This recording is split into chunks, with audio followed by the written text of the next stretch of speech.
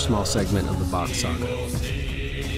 And again, these are hopefully just to inspire other people to look into this and read it. Considered one of the oldest stories in the world, and possibly the beginning of written history. This section is the first Ragnorok. And the way I understand Ragnorok is like a catastrophe, something that changed human life forever. There was two major Ragnaroks, and this is a quick story of the first one, which took place in Hell, H-E-L, the North Pole. People lived an idyllic life during paradise time. There was a mild tropical climate in all the inhabited areas. Food grew in abundance on trees, ready for the picking. After the initial period during which people populated the planet, nothing much changed. The Bock Saga does not speak of actual events and individual people during this time. It merely describes a way of living, a system of procreation in a stable society living in a stable, neutral environment. Most actions were highly ritualized, and life kept renewing and repeating itself throughout the countless generations. They procreated in their orderly way in the 5-caste system, the elected women always having children with their men, and they in turn elected from the caste above. Their lives were filled with festivals, carnivals, countless ceremonies, and rituals described in other parts of the Bock Saga. Everybody was related to the All-Father in the far north, a true global family. The Earth's axis was perpendicular to the sun, resulting in no seasons. Neither the North nor the South Pole were directed away from the sun in winter or towards the sun in summer like they are now. On the North Pole, where the Pirouette family lived, it was always light. It was hell, as we say in the most northern European languages. Clear and light. Hell means clear and light. Standing on the North Pole, the whole universe, the sun, moon, planets, and stars would spin around a person. The Earth's axis was elongated into the galactic axis, which pointed straight at the North Star. Imagine standing on the North Pole, seeing the North Star directly above, with the universe spinning around you, the sun turning its circles over the horizon, once a day, every day, and the northern lights raining down from above. One really must have had the impression of being in the center of it all, a true paradise. Life was good and stable, on earth as in the heavens. We lived on our planet, planet, translated as family plan. The plan encoded within the root language. All this natural and spiritual beauty lasted for very, very long time. This all came to an abrupt end when a disaster struck 50 million years ago, more or less, on the 24th of July, calculated from 2018. In the Bock Saga, this is called the first Ragnarok. It was the first destruction of Udenma, the ringland on the North Pole, and the Asar people inhabiting it. The Earth's and the galactic axis tilted in a matter of 3 months, resulting in the Earth starting to revolve around another point about 23 degrees from the previous one in Hell. So it actually says here 50,010,034 years ago. Now, again, I don't know if I should believe that. I don't know how they would have been able to accurately keep track of 50 million years back, but that's what the book says. And it says that the Earth shift to what it is now, this 23.4 degree wobble, where the North Pole is no longer pointing true north. This signaled the beginning of an ice age, and hell froze over. Hence, believe it or not, that's where that term comes from, when hell freezes over. According to the saga, the atmosphere condensed into ice. After this event, all the ringlands in what is now Northern Europe, Russia, and North America were covered in thick layers of ice. Nobody could live there anymore, and those who were not lucky enough to escape their icy fate perished. By a stroke of Ud, or fate, Udenma remained ice-free, but was surrounded by walls of thick ice reaching kilometers high into the sky. The saga calls this the Atlantis period. Okay, so this is crazy, but makes the most perfect sense. A lot of people think Atlantis is a myth. And maybe at this point in our culture it is, but that it may have never happened. But I totally disagree. I think that there's been so many stories made up about it that there's all these, tall tales about it, but I think it was a real thing. And I think this Bock Saga called it Atlantis, but the way that what that word means to them is all land ice. Atlantis, all land ice, which is when you say the word Iceland right now, they say Icelandic, which is very close to Atlantic. So I think that all these people looking for Atlantis in their Bermuda Triangle, they're way off base. I think it refers to ice. Okay.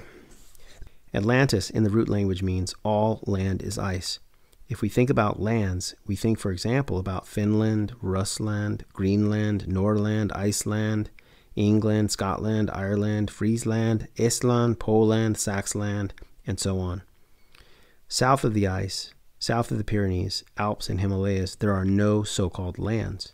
There's Spain, Hindustan, China, other countries, but no lands. In the Bock Saga, Atlantis refers to the time period of the Ice Age that occurred with these lands. Very true. In history, the idea of lands and calling them lands came from Northern Europe. It came from up there. That's where it originated. That's why other countries don't call themselves such and such land. The first Ragnarok led to the first fragmentation of the human race. The ringlands of the Vanir, south of the ice, were cut off from their All-Father. The Vanir created 10 kingdoms. There was Kina in the east with Peking, P from the ring as king, Hindustan with Narkasur as king, Tor king with Sultan as the king. The Middle West was Rasul, S-U-L, which refers to the sun, and Ra, which refers to the moon. All father and king in one. As king, Afrik, A-F-R-I-K-E, or Africa, with King Soliman, King Solomon. Information on the other 5 kingdoms has disappeared in the midst of time. So even the term Afrik or Africa comes from this ancient Finnish language, root language. These kingdoms encircle the planet. Often they were surrounded by deserts, high mountain ranges, and oceans, and therefore relatively isolated from one another. There was some contact in the form of caravans. Van means Vanir, all the people outside of the Old North Pole, and Kar, K-A-R, refers to the Karl caste, the 4th caste that undertook these long journeys. So caravans were the Vanir people of the Karl caste. Each kingdom developed its own language, rooted in the Old Van language, and well as its own mythology. These mythologies all have many similarities in that they refer to a common origin. Most of them feature a similar paradise where we all originate from, with the tree of life in the middle. Its location in the upper region of the planet, where the center of the world and the universe is found. Another similarity between these different kingdoms is the king system. Each mythology has its own pantheon of gods relating to the old Pirouette family, who were close to the heavens and brought life to the planet. Each kingdom developed a caste system similar to the one before the Ice Age. One All-Father was father to everyone in that particular kingdom. Because of this isolation caused by the kingdom having its own All-Father, different races characterized by their own unique and specific physical traits developed through time. So what the saga is saying is that the system of kingship and of kingdoms comes from fatherhood and grandfatherhood, but that it originated in Northern Europe and that was adopted as people had to leave during the Atlantis time, all land ice time. They all fled, and certain fathers of certain castes set up new kingdoms as all fathers. But that whole system, let's say the system of nobility, a system of procreation through survival and beauty, which is kind of what nobility sort of refers to, originated in Northern Europe, according to this. The caste system within these kingdoms differed on some crucial points, with the one in hell as the center of the formal global system. Let's just quickly recap how this initial globe system functioned. There were 5 castes. On top of the planet, there was the Bock, whose title was Lemminkainen, who had many sons with the women of his harem. These sons had children with the girls from those castes below. Their sons had children with the girls from the caste below that, and so on. The boys from the last caste did not have children, but contributed to the offering system, which will be explained later in the offer ring chapter. Lemminkainen had another special lady outside of his harem. She was elected as the healthiest and most beautiful woman on the planet, called the Svan. Together, they had many children. The first boy and girl were to be king and queen of the planet, symbolized by Ra, the moon. The 12th son was to be the next Lemminkainen. The king and queen had no children. The next king and queen would be the first son and daughter of the next 12th son of Lemminkainen. This differed in all the 10 kingdoms. The eldest son of the Allfather of a kingdom would be king, and at the same time have the function of the Lemminkainen to the progenitor. Hellas, Hellas, Hellas, which is where the word Hellenistic of the Greeks and Hellene came from, but it originated again in Northern Europe. From the North Pole, a meridian line ran south, dividing the planet into 2. It extended from Hel to Hellas, the AS or axis of Hell. So As is axis and Hel is the North Pole, the axis of Hell, which is the modern day Crete. This line went from the North Pole down the planet, down through Europe, down through Romania, down through Crete, and then eventually down through Egypt, and so on. It splits Crete into 2 parts, and where it leaves Crete on the south shore, we find another Klipal, similar to the one on Udin's O in Udinma. Just east of the meridian is the Near East, and west, therefore, the Near West. So what they're saying here, this is pretty crucial, is no one really ever asks, why do we call China the East? And why do we call America the West? Why do we call Russia the East? And why do we call, Italy the West? How did we make this distinction between East and West? Because we're on a globe, we're on a spinning ball. So what makes, if you keep going around China, if you keep going towards the East, you come back around to America, the West. So how did we do this? This is how we did it. The original international dateline, the original prime meridian started in the North Pole, and it was started by these people. And it only makes sense because mapping the globe really can't be officially done if you're not at one of the poles, because you don't have a reference to the North Pole, to the pole star, to the places in the sky which tell you this is straight up or this is straight down. So it only makes sense that the mapping of the globe, the whole system of lines and longitude came from the people of the North Pole. Okay, so here we go. The kingdom of the Tor, Tor, Ki, or Ki, was situated east of the line in Crete. So what they're saying now, the kingdom of Torki, which is what we call Turkey today. The Sultan of Torki had a son with the healthiest and most beautiful lady of the kingdom. Their son was destined to be the next sultan. He continued to have more sons with his harem, some of whom were called Emir, growing up to be all fathers in the provinces called Emirates. The Emirs were called provinces were called Emirates. The sons of the Emir with the title were called Pasha.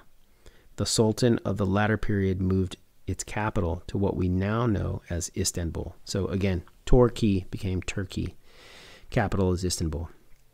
The ruler of the kingdom west of the meridian through Hellas, which is now Crete, was called Rasul. Despite the difference in names, the kingdoms order and systems, procreation, titles, functions, and rituals were very similar to that of the other kingdoms. The Roman Empire evolved from Rasul, with its mythological all-father figure Jupiter. The Pope still today resides in St. Peter's Basilica, and Peter is just Jupiter. The Pope resides in St. Peter's Basilica, albeit missing the initial syllable Ju, Jew, and representing a very different mythology. So, Rome is really founded upon the worship of Jupiter. And I think Saturn as well, Saturnia. When these two kingdoms were established just after the start of the Ice Age, the Sultan and Rasul had a shared residence on the capital of Crete, situated on the meridian. The mythologies of the 10 kingdoms, with their pantheon of mythological figures, depict the manner in which procreation of their respective societies was organized. The pantheon of godly characters was bestowed. The gift of life is similar in all the 10 kingdoms.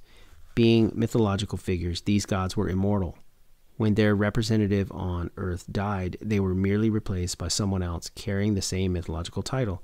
The mythological figure itself does not die. The king is dead, in quotes. Long live the king. Very important there, that these titles, these crowns, these titles of nobility that would happen is like, the king may die or the queen may die, but the title would be passed on to this next person of heir, the next birthright person, and then they would be given that title, which is why something like Buddha is not it's not his name. His name was Siddhartha Gautama, right? But he was Buddha. Buddha is a title. And same with Christ. Christ is not his name, it is a title, and so on and so forth. Like Abraham is a title, meaning all father. Abraham, all Brahman. It's all the same thing. It's a title. The architecture of the centers of the 10 kingdoms reflected the organization of Udinma and often copied its layout. More on this subject can be found in the chapter Udinma in Paradise Time. Okay, so I'm going to kind of wrap it up with that. Now, it's pretty amazing stuff if you go think about it.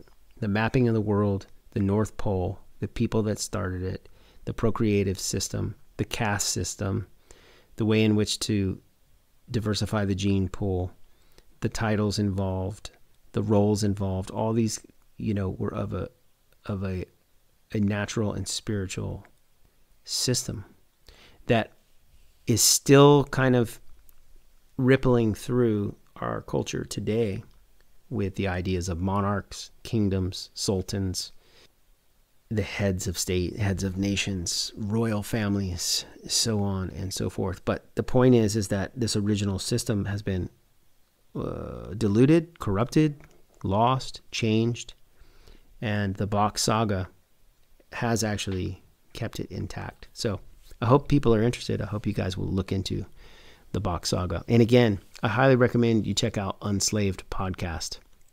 Michael Tessarian, David Whitehead, and there's 2 other people. God, I wish I could get their names real quick, and so you can check those people out. Okay, one of the guys you can look up is a guy named Jim Chesner, Chesnar, Jim Chesner. He's got some stuff out there. And then there's another gentleman, his last name is Hagström, I think. Hagström, I'll have to see. Okay, yeah, so check out Jim Chesner, and also you can look up Jock, which is Jokke, Hagström, Haggstron, Jock Hagström. They both have a lot of knowledge about this, so look at those guys and check out the Bock Saga. Thank you.